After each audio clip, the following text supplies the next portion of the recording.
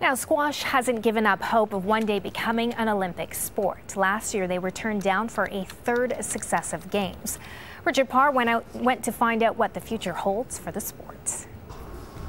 The World Squash Championship is the sport's pinnacle, but they want it to be the Olympics. Last year, squash missed out on being included in the programme for the 2020 Games. But there could be a glimmer of hope.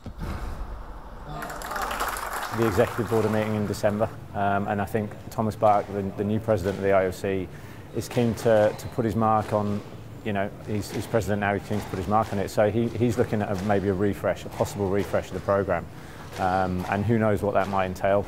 Last month, the men and women's squash federations agreed to merge. That means in January, for the first time ever, the sport will be run by one governing body, the Professional Squash Association. One of the first aims is to equal the prize money for men and women. Last year, Nick Matthew earned $26,000 more for winning the men's world title than women's champion Laura Massaro.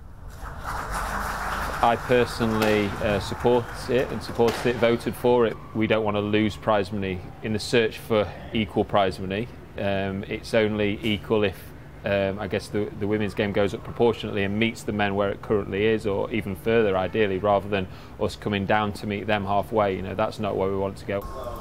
Along with one governing body, the Professional Squash Association believes their strides in television production will help their bid for Olympic inclusion. A peak audience of 1 million people in Britain watched Matthew become Commonwealth Games champion earlier this year in Glasgow. We're just going to continue to invest in that, you know, the TV product. You know, we've put a lot of advancements into the TV product. You know, it's getting better and better every month, really. The PSA is also concentrating on the United States, with now over 1 million Americans playing the sport. In terms of numbers, the States is really growing in terms of squash now as well, and they're just waiting for someone to make that breakthrough to sort of help the game grow. You know, outside of the college and junior scene, they just need someone to take it forward.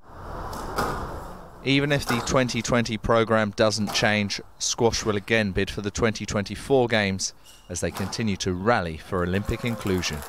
Richard Parr, Al Jazeera, Doha.